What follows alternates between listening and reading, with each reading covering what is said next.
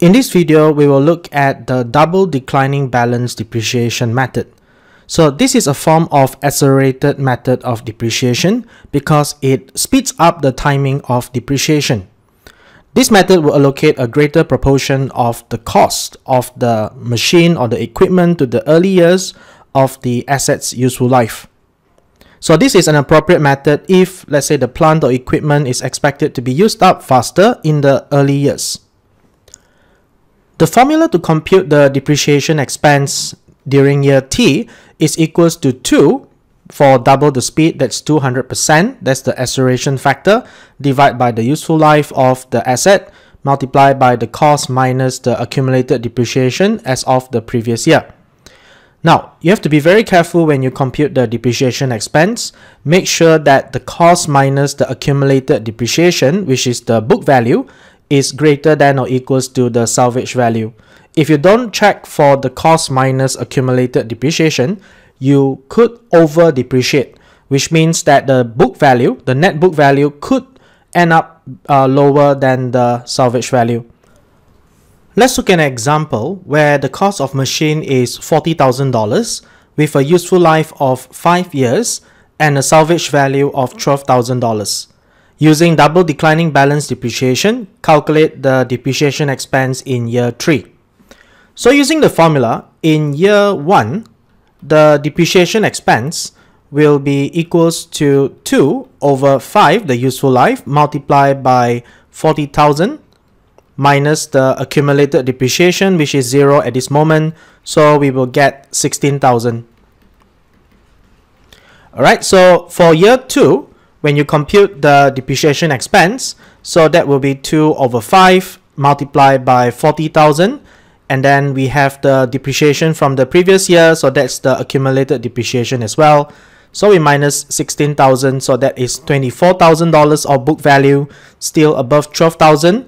So taking 24,000 multiplied by 2 over 5, that gives us 9,600. Alright. Now, so to date, up to year 2, the total depreciation, if you take 16,000 plus 9,600, so that is a total of $25,600. Okay, so in year 3, if you take the formula 2 over 5 multiplied by 40,000, okay, minus 16,000 and minus 9,006. Okay, if you continue to use the formula this way, we will get a depreciation expense of 5,760. Now, if you don't check for the net book value, that's where you could fall into a trap. Because if you notice here that when you take 40,000 minus 16,000 minus 9,006, okay, the net book value of the asset is currently at $14,400. This is the remaining book value, and take note that your salvage value is up to 12,000. So if we were to take 14,400 minus 5,760, we would end up with a net book value of 8,640. Okay, if we were to continue to do this without realizing or without checking the net book value, then just to point that out, so your net book value by the end of year 3 will be the 14,400, okay, minus the depreciation for that year. So the net book value would be 8,640, which is well below the salvage value of 12,000. So this, in other words, this 5,760 is not the depreciation expense for year 3. So what do you need to do then? Of course, from 14,400 to 12,000, the depreciation expense would have been 14,400 minus 12,000, the salvage value. So it would have been $2,400 instead of 5,760. So this is not the answer for this question or this example. Okay, it's supposed to be 2,004 in this case. So you have to be very careful that when you do the computation, you have to check the net book value of the asset, okay, every year. So to make sure that you don't depreciate over, okay, or make sure that your net book value doesn't fall below the salvage value. Now, of course, there's a quick hack here that you can use with the financial calculator. In your Texas BA2 financial calculator, there is a depreciation function. So what you need to do here is press second and followed by 4. So that gives you access to the depreciation worksheet. So in the first part, you will need to select the depreciation method.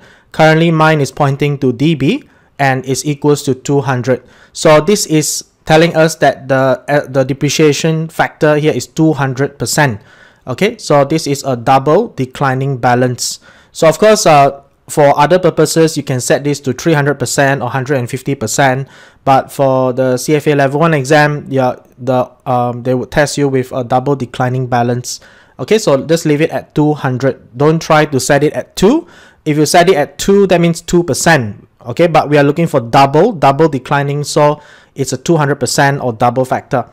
Now, of course, if the method shown here is something different, you can always press second enter to change the method, okay, until you get dB and then set it equals to 200. If sometimes it may not be 200, so you will have to change it yourself. Just press 200 and press enter. All right. Now we'll scroll down, and then the first thing you'll see here is the life, okay, the useful life, which is 5 years. All right, enter, and then scroll down. M01, just leave it as 1. That means you will start depreciating in the first month. And then CST is a cost, which is 40,000. Okay, and then sell is a salvage value, which is 12,000. So once you key this in, the calculator will check and make sure that your net book value never drops below 12,000. Okay, and then we have the year. Which year are we trying to compute for? So if let's say I leave this as 1, when I scroll down, the calculator will compute the depreciation expense for the first year, which is 16,000. And if I scroll down, I will see RBV, which is the remaining book value. In other words, if I take 40,000 minus 16,000, that is $24,000. And the RDV is the remaining depreciable value. Okay, so we have another 12,000 to depreciate.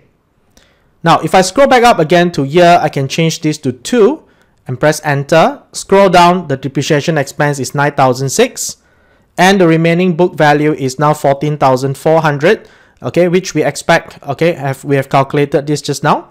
This is at the end of year 2, and then there's another 2,400 more to depreciate.